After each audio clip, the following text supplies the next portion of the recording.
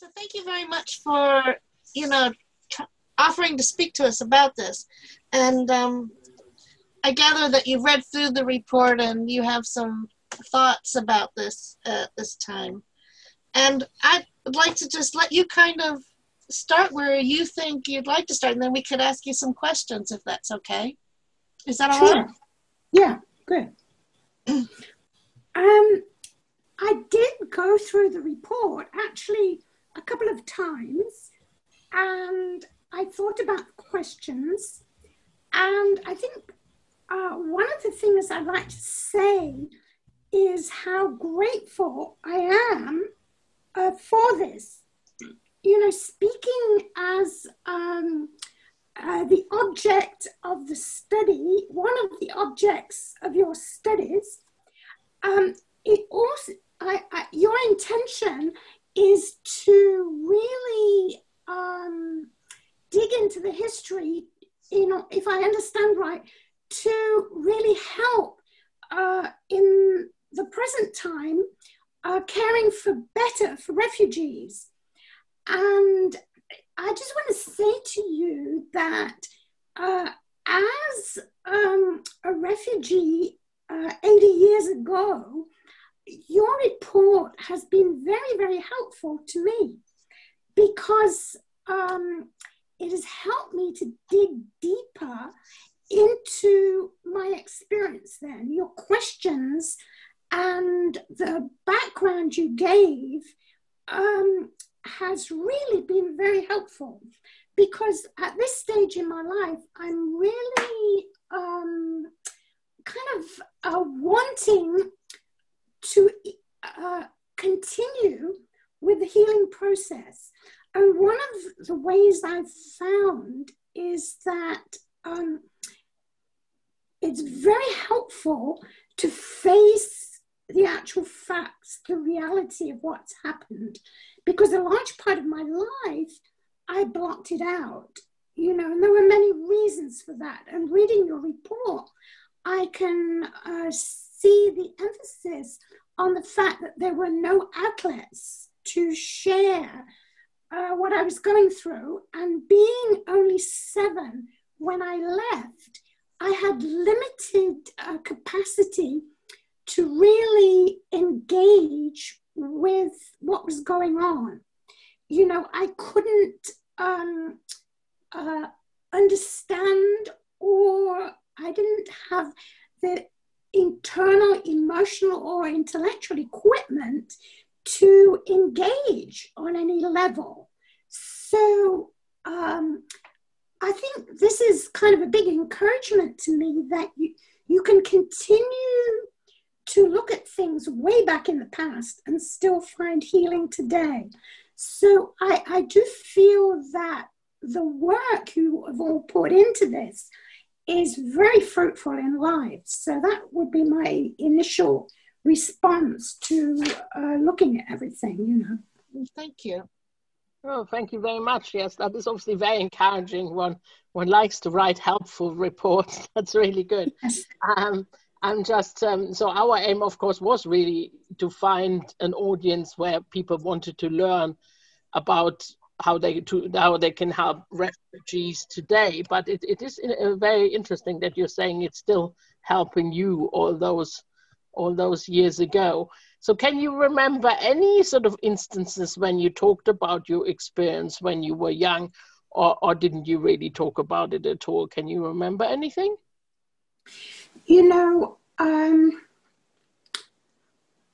I had not been prepared emotionally for the parting. Oh. And I think my parents were trying to protect me, but I'm also aware that there was enormous trauma on their part. Yeah. I was an only child and very loved. And I think for both my father and mother, it was the heartbreak of heartbreaks. Mm-hmm. And I was also a very willful child. And I think that in order to get me to go, they described it as something of an adventure, something I would like. And so there was this enormous letdown when I actually saw that they were crying when we parted. And that was the moment that I went into emotional shutdown. I think my survival mode was to turn into myself and block everything out. And so I'm kind of coming slowly to answer your question, but you see, I wasn't emotionally set up to share. You know, my pattern of surviving was to withdraw and even cut off my parents and cut off the past. So I was coming to any attempts to draw me out with a lot of resistance. But to be honest, there weren't, I can hardly think of anybody who tried to draw me out. No.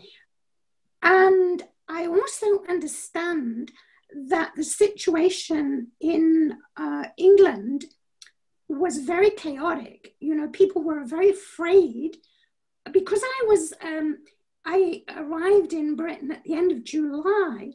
There was already a lot of fear. And my first days in Britain, it was increasing because Britain was afraid of a German invasion. So there was stuff that my hosts were going through, but also I arrived in Britain at a time when the idea of helping psychologically or emotionally wasn't really spoken about or thought of. Oh. And, you know, the British concept of the stiff upper lip also engaged here. You know, you're a lucky girl, you know. Oh. I went to 2 families, and I can't think of one time when anybody really asked me about my parents or the past or anything. I don't know if I would have been prepared to answer, but neither was there anybody at school. And there was, I would say, a certain indifference, you know.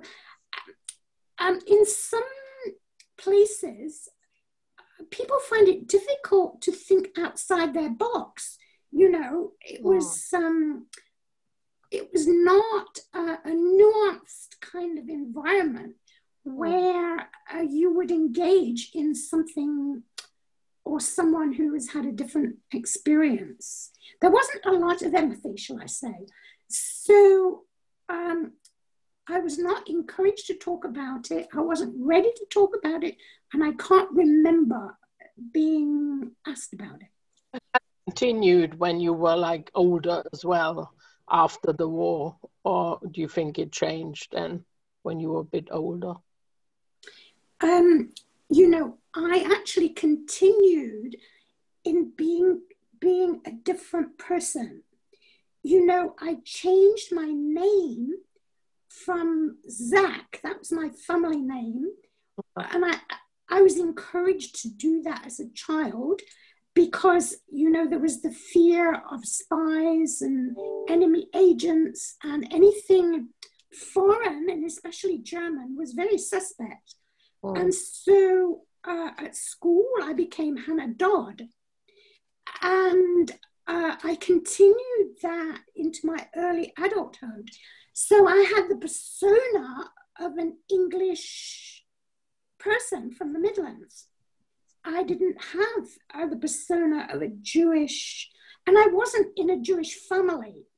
So it was like a real break with my identity. So it did continue. And I have to say that I would think I was in my mid-20s before that broke. And the reason it broke was that all this internal suppression of emotions has an enormous negative effect. And I had become aware of the turmoil within. And it was in that time that I found release. And that was when I started to talk about my past in a limited way. I ask, what was the trigger that started you to talk about it? Well, the trigger was that when I was in my mid-20s, I recognized that I wasn't actually a very nice person. And it was, I couldn't do anything about it. You know, there was a lot of anger.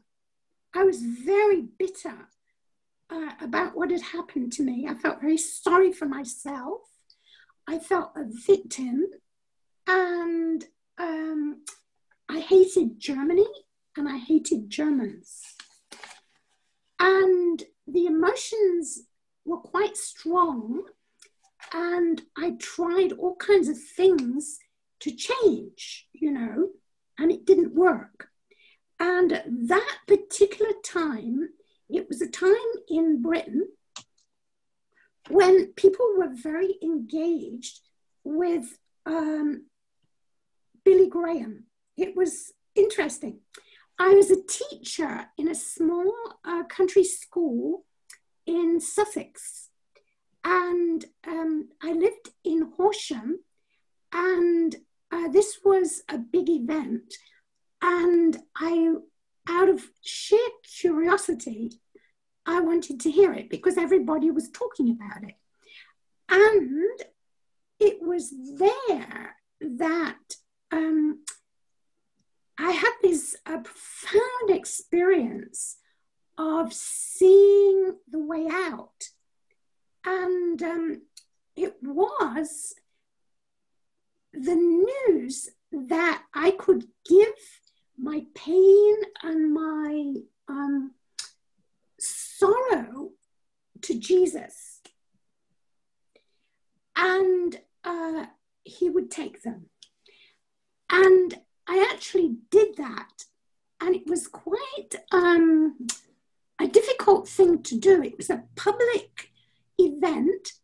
I was a school teacher, people knew me, and to do this publicly was kind of a struggle, because I felt that people would know I was a needy person, because I had projected, of course, that I had it all together, which I didn't. But the need was so strong, I did this publicly. And I would say that was the beginning of a healing process where I could, I think the biggest event around that time as a result of this was the gift of being able to forgive Germans. It was huge. It was a huge deal, because like my bitterness and unforgiveness was actually imprisoning me. And the freedom, now I have to say that I did it from Horsham, Sussex, England. I did not do it in the presence of a German in Germany. But that was the beginning. And I think it's very interesting, the whole process of forgiveness, because I think that is actually a very foundational experience in my life that brought, it was almost like letting a prisoner free, because I was imprisoned in my hatred. And so the first step was to do it in my mind and my heart, a long way distant from any actual German who may have been implicated.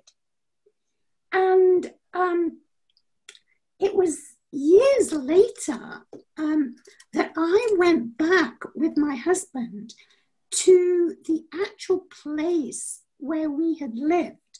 we had lived in the Eifel region of Germany. This was a small town, and there had been a virulent Nazism there. We were 6 kilometers from one of the castles that Hitler built.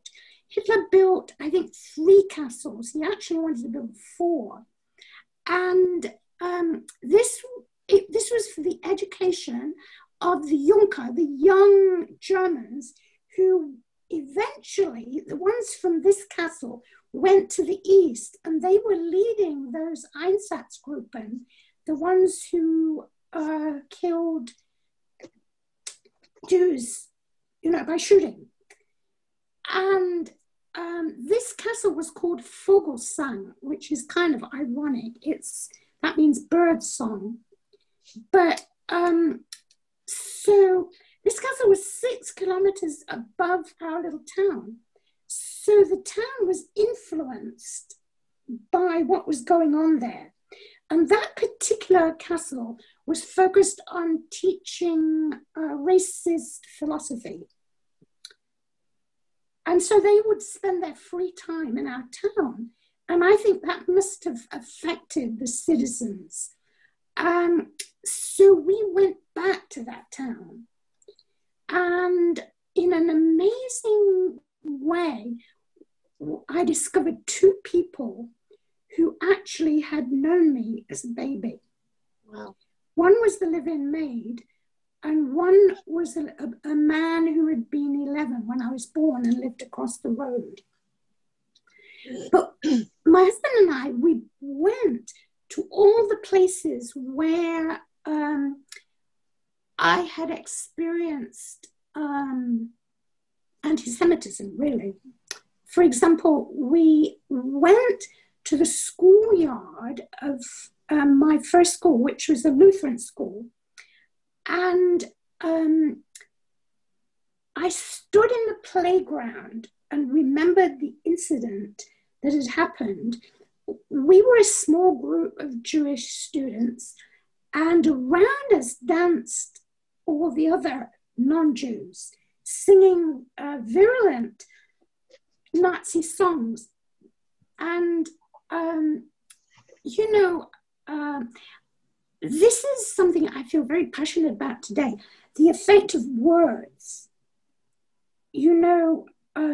Words are the preliminary to violence. Violent words breed violent actions. So these were very violent words. And so deep down in my memory was that experience. So coming with this experience of forgiveness several years before, I stood in that playground holding my husband's hands, and I asked God to forgive the descendants of those children, and if any of them were still alive. And that was a different kind of forgiveness than the kind of distant one in England. I was actually standing on the actual spot where abuse had occurred. And that had a profound effect on me.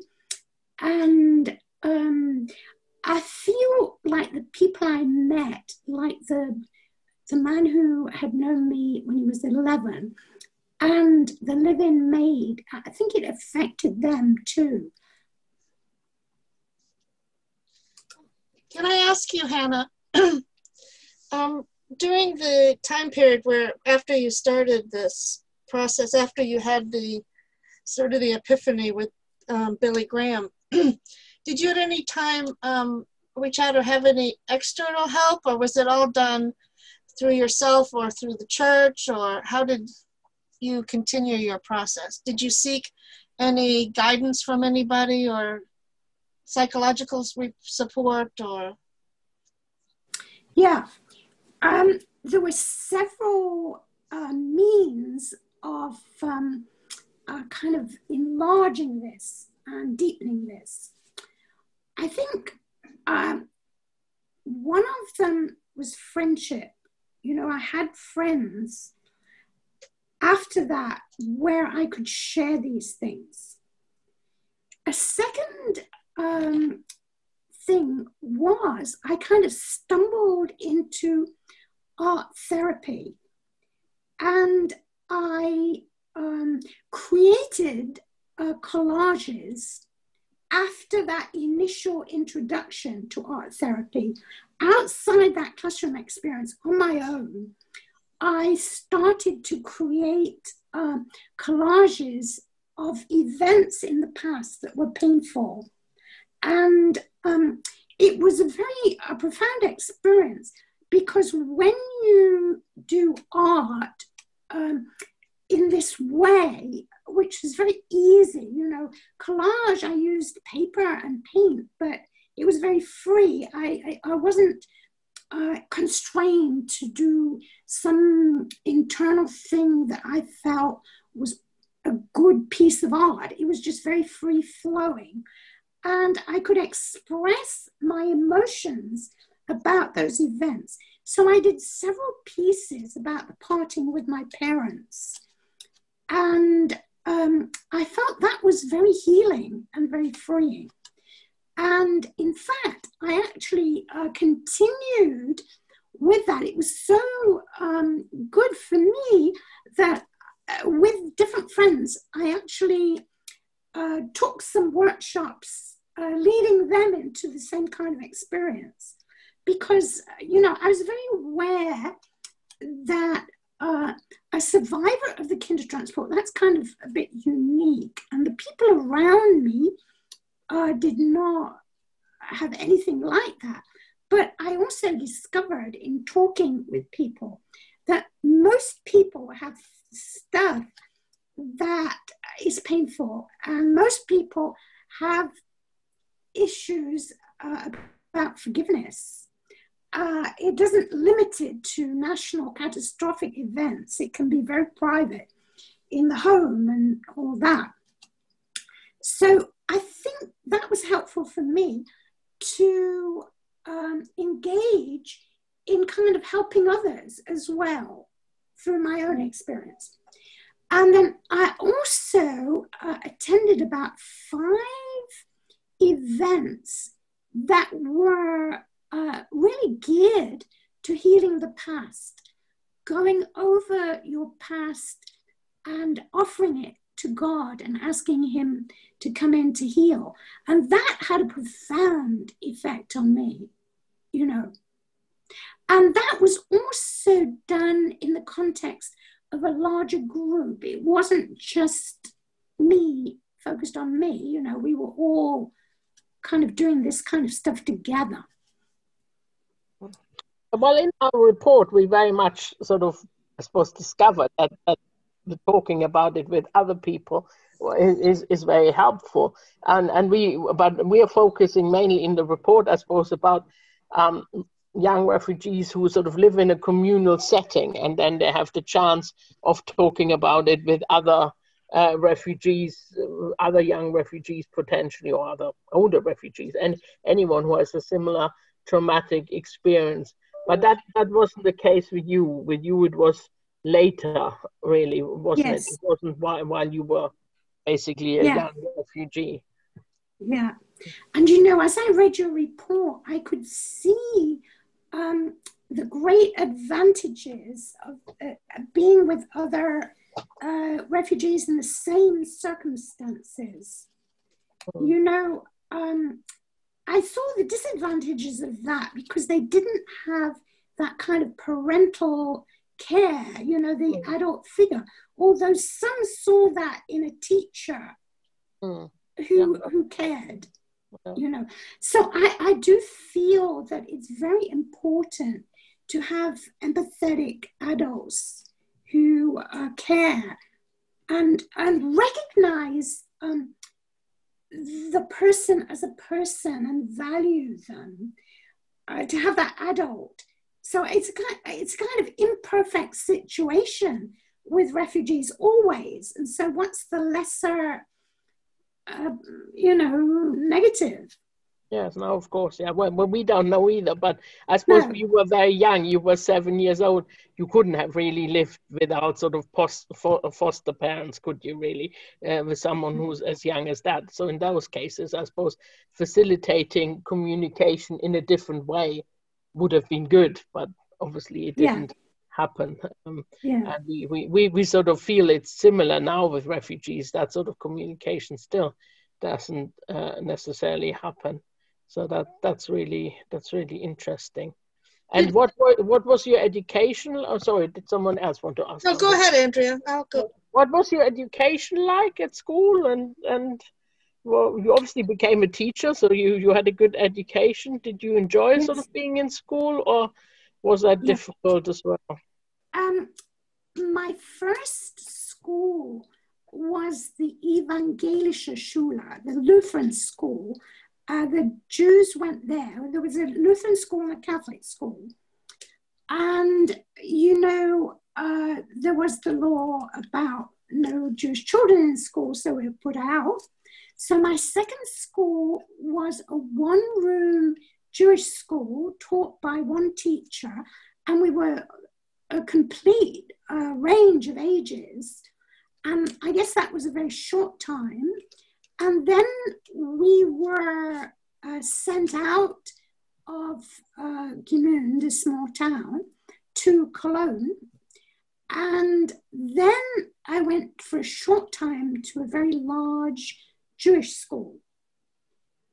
And then in England, my first school was a very small school. We were in the suburbs of Coventry, and I would say it was very Victorian. It was very old-fashioned in the way of teaching, and there was no, I don't think it's terribly good educationally. My first experience was I went with an older girl and I was put into this class, and it soon became evident that my English wasn't good enough, and I was demoted to the first class. But that was actually a very good thing, because when I think of all the teachers I've ever encountered, the teacher of that class was kindly and warm. I think it's not even absolutely necessary that the teacher or the adult figure understands everything about your background. It's just, are they a kind person? Are they empathetic? Do they love people? And I mean, she really did. And I think that was a bright light for me. I won a scholarship to the local high school. And then something really strange occurred. You would think that having won a scholarship, I would really be enthusiastic about school and I would work really hard. And in fact, I was very resistant to education. And I tried to get away with doing as little as possible, which is very interesting. I think it was all part of the inner turmoil. And the family I was with were not educated in that sense. And they did not encourage me or show an interest. There was no adult who could help me out to a better way of looking at things. And so I messed about. And then when I got to be 15, suddenly I engaged. And I was very enthusiastic and worked terribly hard. But then at 16, I had to leave. I didn't want to. I was really keen on learning by this time. But the family that I was with said I had to go to work. And so I went to work. And actually, there was a gap between leaving school and entering teacher training college. And I did that kind of on my own initiative.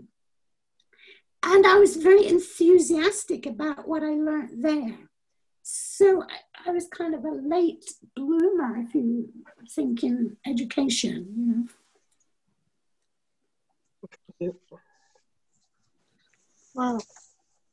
It's a common story, it seems, about being discouraged with education and then going into teaching or nursing or something of that sort.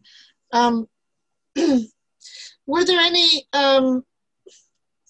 skills that you had developed by that time that helped you manage this transition in your life? Did you, I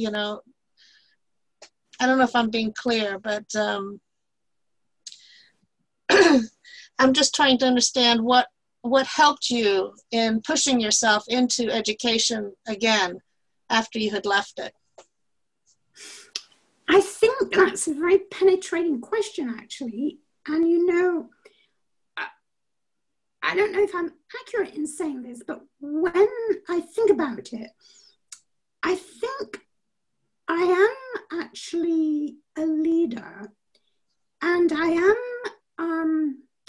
don't know if my early experiences caused me to be very focused. If I get this thought, to really pursue it. And I think the measure of healing, which was only the beginning at that time, the very, very beginning, just drove me and gave me the push. When I look back, I think that's really interesting that I pursued that. And there was no one to encourage me. I would say the biggest encouragement was the Labour government in Britain, because the Labour government gave money to those who wanted to go to college or university. So I had the provision, the financial provision to do it. And I took advantage of that, How did you learn about that? I don't know. I don't know that I was so alert to everything. What I know about myself now is that I'm very, very interested in all that's going on in the world, in different countries, and kind of movements. And so I don't know if that was, we didn't, there wasn't all that communication going on. Mm-hmm. Did you read the papers? Yeah, but we didn't have good papers. The family that I live with had the Daily Mirror. Can you believe that? Yeah. So, I guess, do you feel, though, that you were given sort of any routines that were similar to when you first came to England, home routines that facilitated you settling in? Do you think that helped in any way, or was that not present? Routines, that is a good question. The first family that I went to, actually it was a very kindly environment. And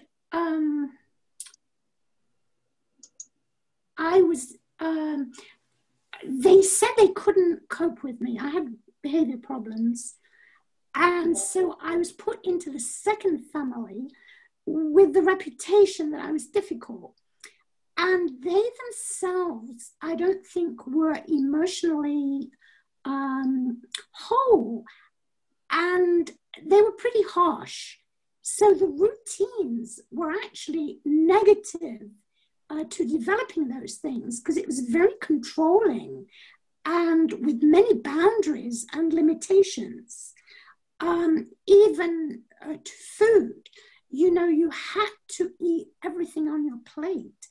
And I can remember sitting for a long time with food that I didn't like until I actually finally ate it. It was that kind of harsh environment, which is actually really a negative influence as far as having initiative.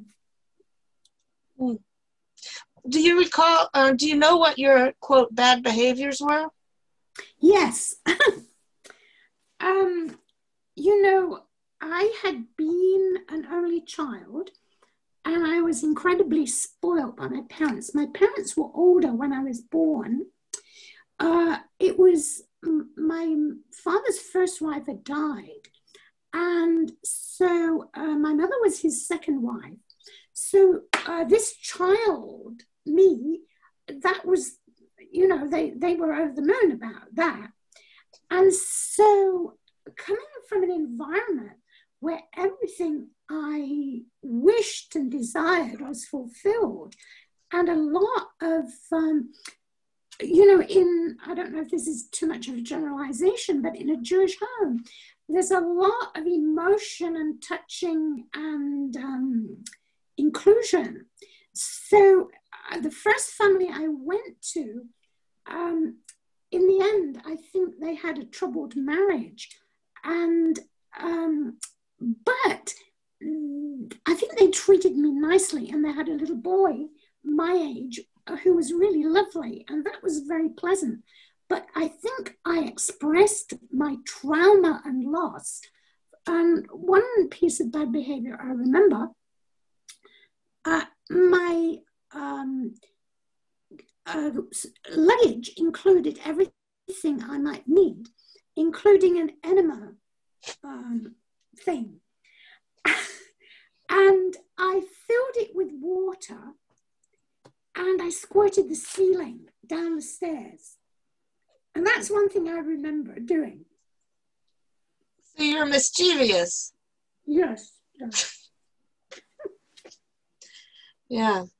Have you had any contact with either of these families in the present day? The first family I lost touch with, and then when I started to write my book, I became very engaged in trying to make contact with every little part that I could remember. And with a lot of research, I came into contact with the little boy. Oh. And now, you know, I'm 88, and I wrote the book maybe I started to write when I was maybe 70, early 70s.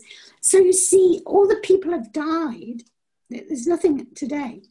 But he was the one who told me that he said his mother was heartbroken when I left. And according to the family story, who knows what's true and what's remembered, but according to the family story, she thought she needed relief, and I was just going for a couple of weeks, and it wasn't permanent. But I think she had a breakdown afterwards, and there was a divorce. So it was a needy family, a kindly needy family. And but he was a lovely person, and we had several exchanges by letter and then a phone call. And the second family, they have all died, but again, in an amazing way, since the book was published, they had one son, and their granddaughter contacted me because her daughter did a research on the internet to try and find out about the grandfather, which was the father of the family when I entered, because I think he was a very troubled man, and there was a kind of falling out between the father and his son and family all went to Australia. It's complicated, but the granddaughter wanted to find out what really happened. And so in her research on the internet, she found my book. And so she read the book and contacted me. So I've been in correspondence with the granddaughter. And have they given you, has she provided any information that shed a different light on the family from when you were there? She only knew them as a child before she went to Australia. And you see, she was looking to me to tell her. So it's the other way around. Yes, but I think she was trying to understand why her father's father was so angry with her own father. You know, it was that she was trying to understand. So what that shed light to me was, you know, I was in an emotionally unhealthy environment. That's what it told me. Yeah. And you went from that home to what kind of housing? I left that home to go to college. And then after that, I shared an apartment with a friend. We were both teachers at the same school, and that's when we lived in Horsham. Okay. Did you did you associate with other survivors or refugees? You know, I don't know if you're familiar with the whole thing of the Christadelphians part in the rescue. So you see, I was a part of a small group who went to the Midlands and in the Coventry area. And we would meet very occasionally, but not in depth. And actually, most of that group, two of them emigrated to America to meet up with other family members. So I have not had a lot of contact. I did go to the Kindertransport reunion in Britain, and that was a very profound experience because I actually met two from that group again. Wow. But so aside from the Christadelphian group, you didn't associate with other refugees during the early years, or you didn't have friends who were refugees, or? No. So all your relationships are with English people? Yeah. And do you think that helped you assimilate and to adapt? Yes, because when you say assimilate and adapt, that sounds so positive. But you see, what I did, I assimilated and adapted, like becoming an English person. You know, I kind of cut off who I really was. And so sometimes that also brought in a conflict because, you see, I was a German Jew, and I think there are ways of interrelating and also experiencing life that is much more kind of lively and expressive. And I was trying to adapt to an English way of behavior.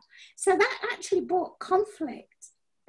And so part of my healing has been the release to be who I really am, you know. So what were those specific behaviors you think you adopted to become British?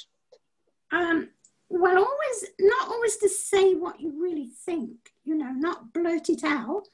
And, you know, there is a kind of emotional distancing. I think from my Jewish background, you get much closer and you let it all out, you know, negative and positive. Whereas I felt I had to put a kind of persona over that, you know, a much more polite and respectable and, you know, formal thing. So when you started releasing from this British persona, do you feel you were still accepted, or do you feel that it was difficult for the people around you? You know, my release came outside Britain. Oh, okay.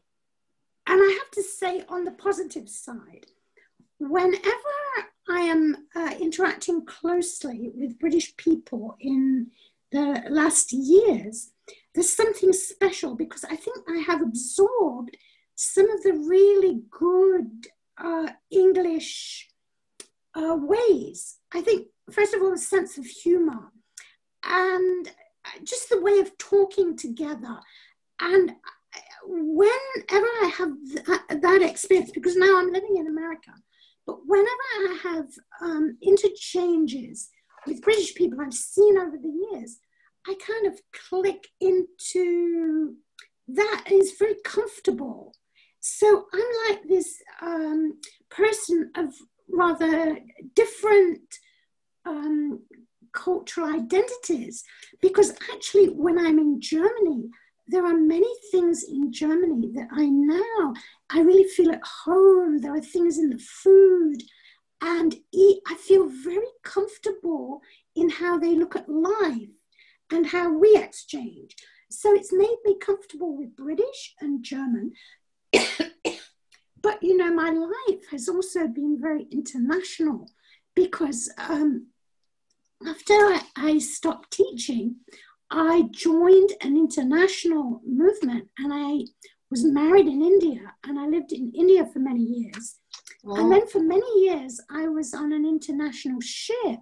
My husband was the director. It was like a youth movement, and we had 30 different countries represented. So, you know, I've been very blessed to kind of have this feeling of comfort in many cultures. Yeah. And I sometimes wonder if all those early days when I was pulled out of my comfort zone was also a preparation for the rest of my life, you know. Yeah. It sounds... when did you move to America then? Not until the 80s, the early 80s. Right. And have you found that easy to adapt to? In many ways, yes. You know, my husband's American, but he comes from the East Coast. He was born in Virginia. And when we came to America, we went to California. And now we've been living in Arizona for the last years. And I think in the West, I feel somewhat freer. I think there are differences in different parts of America. And also, I think I feel very at home here because of the deep friendships that I have here. I think that makes a lot of difference if you can have intimate friendships in a country. Yeah. Can I ask, how do you identify yourself now, if you were to describe yourself? That's complicated. Yes, it is. I like to say that I'm a German Jew who's actually a follower of the Messiah. And I have a British passport, and I have actually now a German passport, because when the German government made it possible for German Holocaust survivors to get their identity back, I got it. And I have a green card. Did you have any children at all? No, we're childless. Yeah.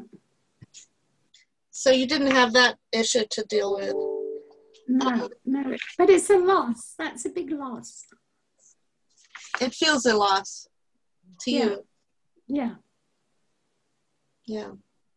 So if we were sort of talk a little bit more of what we talked about in our report, I suppose we've already talked a little bit about how you know, connecting your early life with the later life, that's generally beneficial. And I mean, in some ways you've done that. I mean, you haven't done that maybe in your early life, you weren't giving the opportunity to talk about your experience, but later on you've done that, haven't you? Because you have a German passport, for example, so that's obviously a decision you made, and you have written about your experience.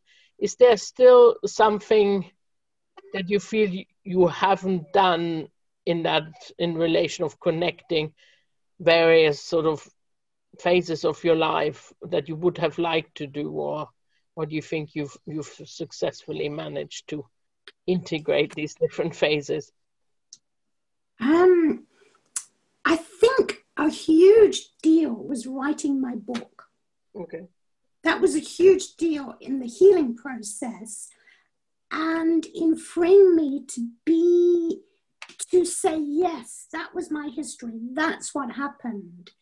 And to accept it and to express it. And I spent a number of years writing, and I did a lot of research. And, I talked about visiting Germany and going to the places where had memories for me.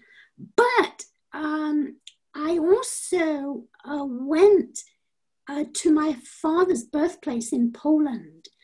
And that was a very big deal to go back there. And I went back to my mother's home, which was near Bad Kreuznach, a little bit west of the Rhine. And I think a huge event in writing the book and in also travels is going to places where things happened.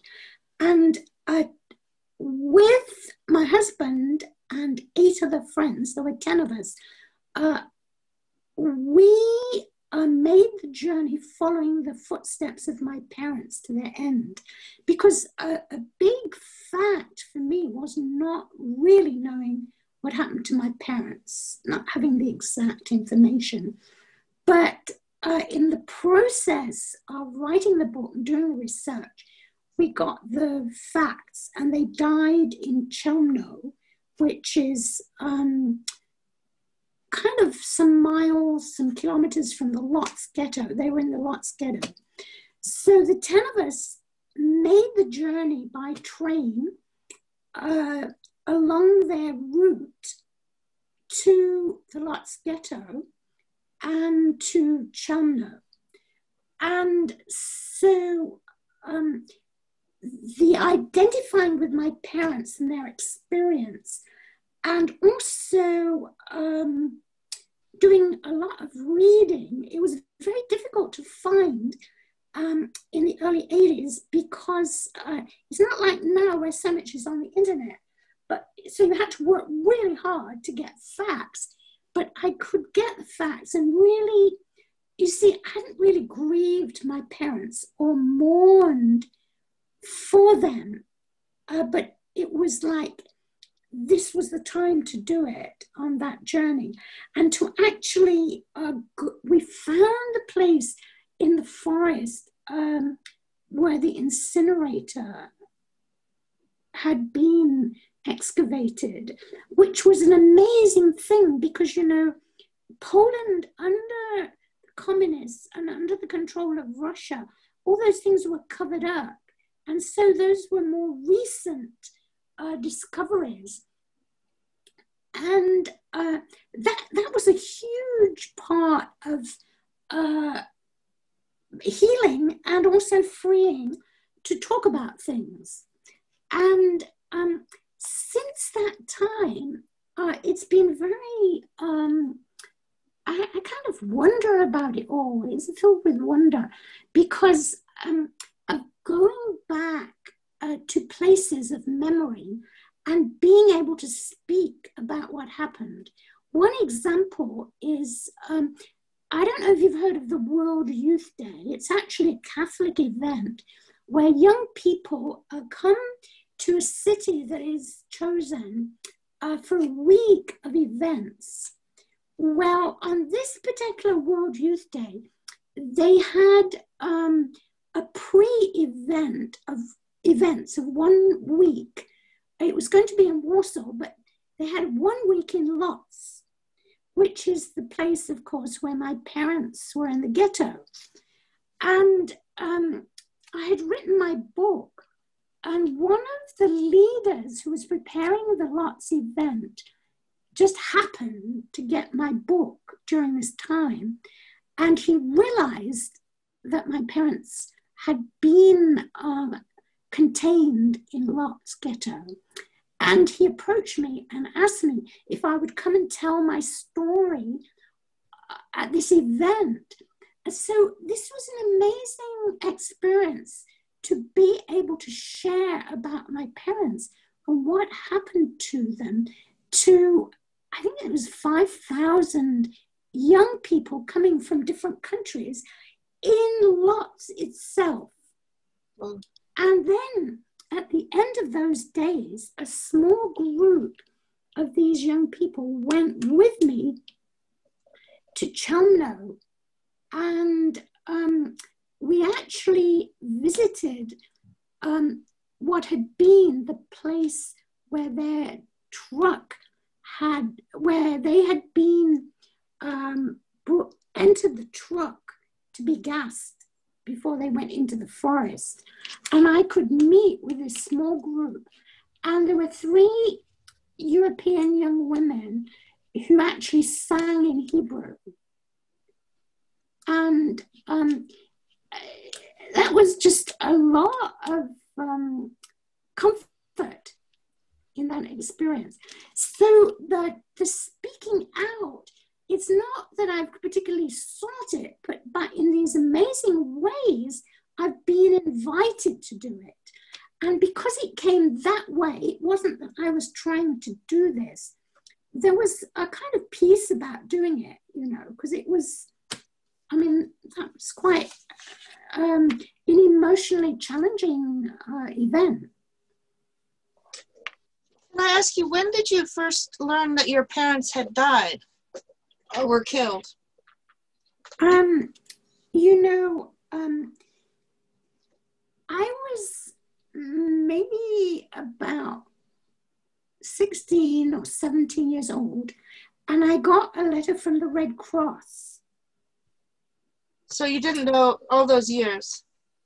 Yeah. And I was wondering, would it have made a difference if you had known, as things developed, what the situation was for your parents? I mean, were you at all concerned or absorbed in thinking about what was happening to your parents, or did you just push them away? And I think it was too painful to think about. So I blocked it.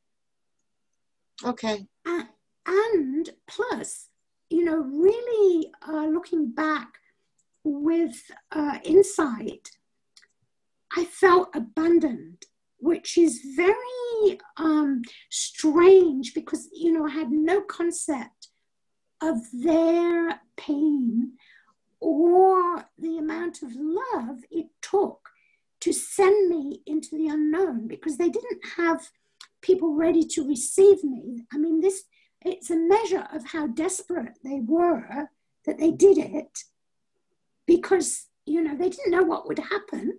Yeah. But it must have been a concept of great evil that would come if they didn't do it.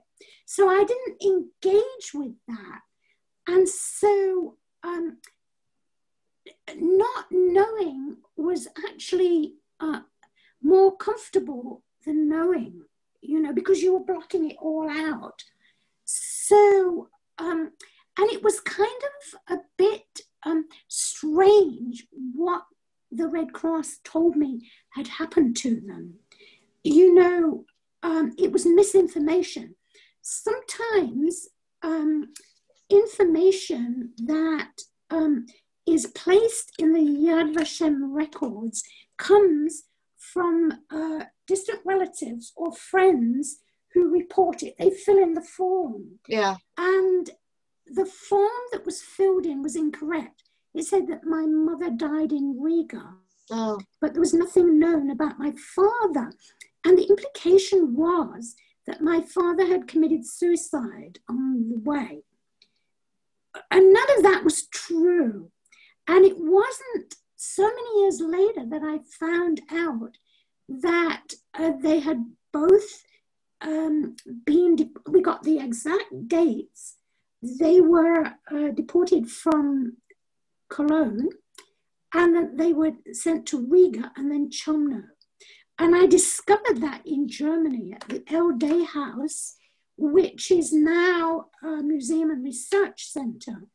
And the person who told me was this German historian who was so caring. And she was so sorrowful to tell me, it wasn't like this academic or a person giving the information in a cold way, here's the paper. She herself felt so much pain about it. There was so much empathy around it. But that's when I found out the truth. And that's what set me off on trying to connect in grief over what really happened. I guess one of the things I wondered is if these different journeys you talked about, if that created a sense of continuity for your life, if you felt there was a lack of continuity before, or if that did not make a difference. I think they made a huge difference, because I don't know if other kindertransport survivors felt this, but you don't actually have a feeling of authenticity. Your life is so abnormal. How do you fit in this world?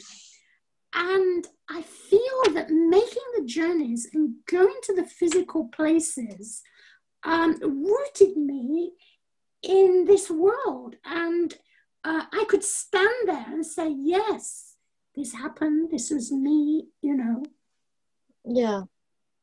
No, I've heard this before. This is not the first time I've heard that. So I can see that's very important.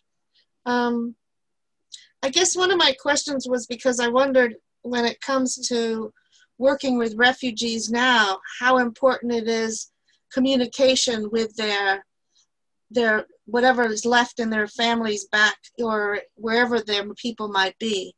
That's what I was wondering, what the importance of that might, if you can reflect on that at all.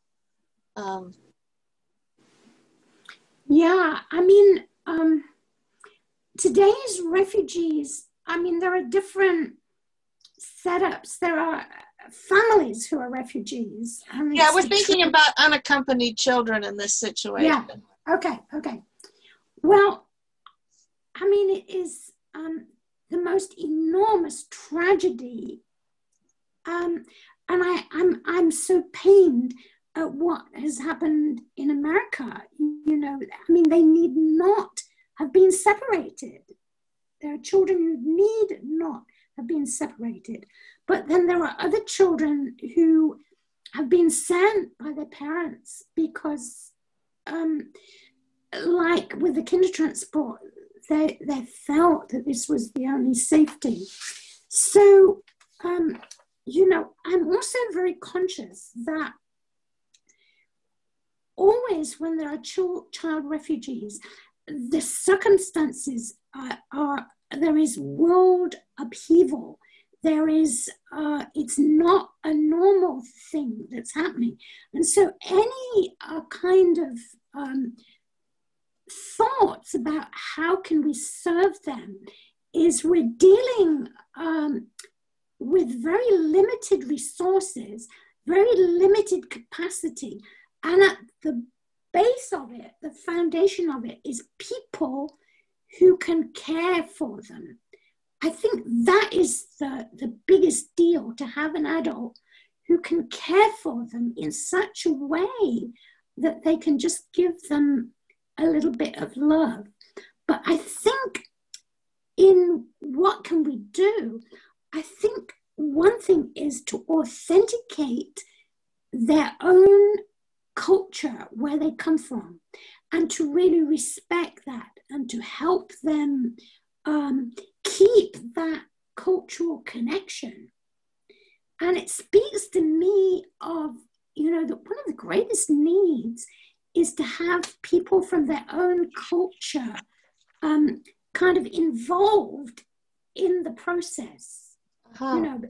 There's the whole thing of your own language, your own food, and your own ways of doing things, Yeah. So really back to the beginning, doesn't it? Because that's what we were talking about, what we were trying to sort of discuss in the report, that you do need some sort of way of connecting yourself with the other culture, with the sort of first culture maybe that you lived in, or the originating culture maybe, and then connect it to the host culture. Is there anything you want to ask us? I don't know whether any, I mean, I shouldn't sort of, my fellow, is there anything you want to ask us about the report? Yeah, can I just add something to what you were saying? You know, I do feel that the whole question of how can we help child refugees that are separated is so difficult, because the resources are so limited. But, you know, I think speaking over all the cultural differences and everything is the whole thing of love. I think about that teacher in that first class in the English school. I don't think she asked me a lot of questions or anything, but you see, the whole memory of her, I think she was a loving person and she really cared for me.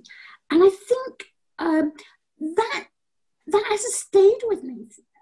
And maybe what the refugee child needs today are loving adults who can care about them in a healthy love. Yeah, no, I'm sure you're right. I think that I feel about this is that this sort of, I mean, I don't obviously know whether they always encounter loving adults. I mean, most of the people I know mainly are with their parents, so I assume they are with their loving adults. But I do think in the sort of current situation with Syrian refugees, for example, there again is a sort of lack of space to actually talk about their experience. I think people are trying to keep that sort of wrapped up almost like the stiff upper lip of the 1930s and 40s, because today it's more to do with with the limited resources for psychological support. So I think people who support them, they don't dare to ask them to open up, because they know there is no, you know, mental health services are very stretched and all that, so there is no support. And that's my personal opinion. That's what seems to happen nowadays, and that's one of the things we're trying to sort of, with this report, we did actually present it to some people who make sort of policy. So, and hopefully there might be some money behind the policy, so maybe that could actually help. But that's certainly the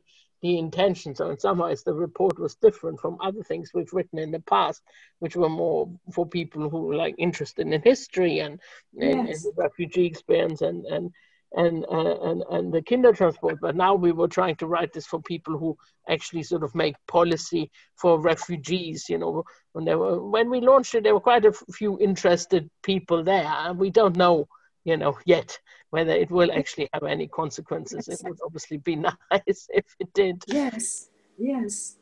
Got anything you want to ask, Stephanie? I have a couple of questions about what you've said, and it's all really, really interesting. With the group of refugees in Coventry, where you spent time and you met with this group occasionally, can you remember what you talked about? If you had the impression that they were also going through similar things, or what was your kind of impression of their experience? Yeah, that's a good question. You know, I don't remember that we've talked about as children what we talked about as of deep import. The things that I remember is like one, I think her name was Hilda Lowenstein, and I remember she was wearing a fluffy fur coat. It must have been cold in winter, and she was telling me that she was going to America. That's one of the big to her family.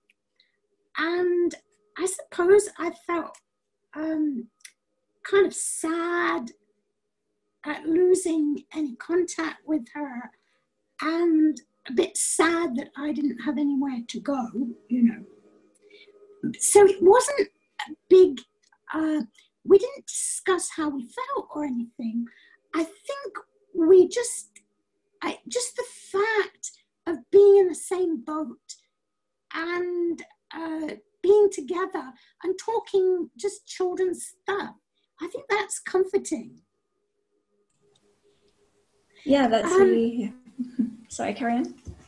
And the other thing that I remember is at one of these reunions, this one was actually in America, in Scottsdale, not far from here. And I met a woman who had been called Rita Weber, and she was one of this little group.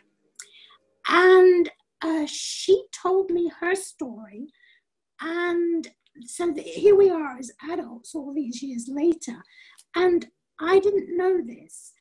And so that tells me that we didn't really share what it was like to be with these foster people. But she told me that she actually loved this family that she was with. They didn't have any children and they were very kind to her. And her father had survived, and he had, after many different travels, had reached America. And he insisted that she came to join him. And when she came, that's why she lived in America now. But when she actually joined him, his experience in a concentration camp had so affected him, he really wasn't able to care for her. And her mother had died, and she went to live with some friends. So for her, that was a bit of a disaster to be pulled out of the foster family who cared for her, and then encounter her father who had so changed. You know, I think that's a tragic story that many who meet their parents who have survived also go through. So that doesn't exactly answer your story, but I think there was a comfort in just being together as children, you know. Yeah, I can imagine that. Just almost, not having to speak and just being around those who understand, I think, is something we found in the report as well, that many children found this sort of comfort by just being amongst other people who had experienced what they had in Germany or Austria as well. Yeah, yeah. I had another question. I think if you look back at your childhood in England, were there any key points maybe within the different families that you were in, when you thought, or when you reflect back, you think now that was a turning point, or that something in particular made a key difference to how you were settling in?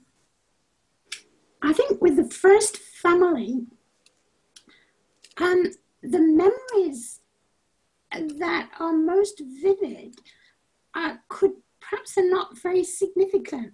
You know, it's a funny thing with my memories, even of Germany, but same with the childhood in England. The memories are not kind of clearly thought out. There are these emotional moments. And I noticed in the report you talk about food is mentioned a lot. And it was the same for me. Like, I can remember just the novelty of foods, negative and positive. And with that first family, there was a lot of warmth. We were sitting on the carpet. It must have been a low coffee table. And the mother in the family was mashing a banana, and we had the cream from the top of the milk, and she put it on this white bread, which I'd never tasted before, you know, this kind of almost like cake bread. And it was actually very delicious. But I think the deliciousness was because it was like this intimate moment that was not at all complicated and, you know, very pleasant. And I think for the second family, dramatic change.